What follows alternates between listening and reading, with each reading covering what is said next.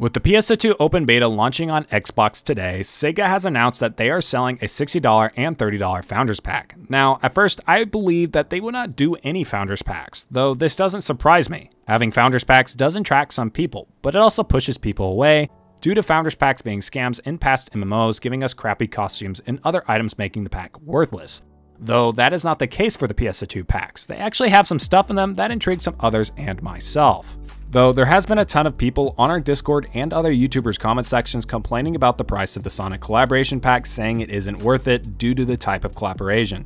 That is true. Personally, I don't really like the Sonic outfit, though I know plenty of people that would enjoy a Sonic outfit as they are fans of Sonic. However, the costumes and cosmetics are really just freebies in the Founders Pack, and here are a few reasons why. If you scroll down and read the items that we get from the packs, most of these items are purchasable from the AC shop, and if you add up all the prices, we get over $100 value in items from this pack. The costumes, however, if they are on any of the AC scratches, they would cost $2 each if you're lucky enough. However, we get them all without gambling with the hope of landing on them in the AC scratch. Other than the costumes, we also get tons of useful items from these packs. The extra inventory slots will help greatly with inventory management.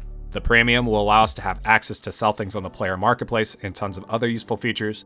Character storage tickets giving us 250 more slots of storage space instead of the original standalone 300. The XP boost will help us level a bit quicker, and the grinders and grain enhancement aids will help with weapon enhancement. Now, I won't say that this pack is for everyone. However, if you do plan to invest money into this game, you will most likely purchase all of these from the AC shop at a later date. Although not purchasing this pack or anything in the game won't affect you as much as you may think. For the marketplace, you can get 3-day shop tickets from the Fun Scratch. For the XP boost, they are given to us for free like hotcakes.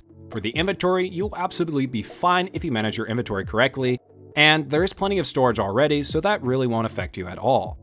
Now, I would say this pack is definitely handy for those who are coming from the JP version, who have invested a lot of money into the game already, and are looking for a faster way to get most of the AC shop items they had before. If you were already planning to purchase all of this stuff, I would go ahead and get this pack. It's cheaper than buying everything separately, and it gives 12 AC scratches to start for cosmetics.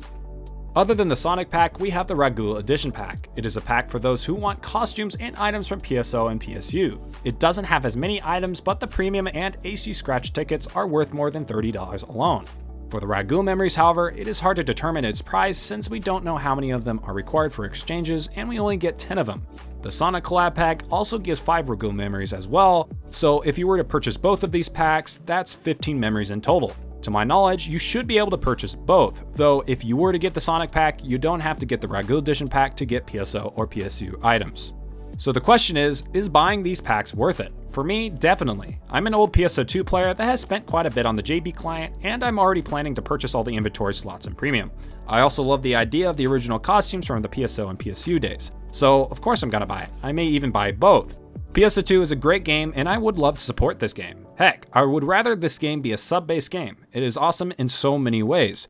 These packs, in my opinion, overall have more pros and cons, though at the end of the day, it is always your choice on what you want to spend your money on. Thanks for watching. If you enjoyed the video and would like to see more content and guides in the future, hit the subscribe button and the bell to the left to receive notifications of my future videos. Also, if you guys need a Discord to have fun in or just need any help with PS2 questions, join our PS2 West Hub Discord. And as always, thank you to my Patreons and helpers for all their help keeping me on track and these videos coming. Thanks again for watching, and I hopefully will see you all in the next video.